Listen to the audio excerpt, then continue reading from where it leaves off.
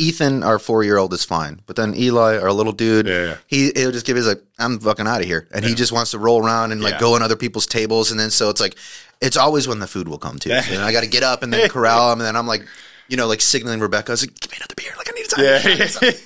And it's just, and then every time we're like, why do we even try? Like, why try this trick. This has been working fairly well. So we get there, we sit down, like, okay, sit down. We're going to order our food, and then I will take both of you out of this place until the food comes. So you're playing in like the patio or wherever the restaurant would have. If we're in the village, we'll walk over to the park and play, or if we're, you know, somewhere where there's no park, we'll just go walk down the street and look at things just to keep them moving. And then Mom gets a little break. She can sit there, sip her beer, wait for the food to come. When it comes, we get a text or a call, and we're like, okay, let's go.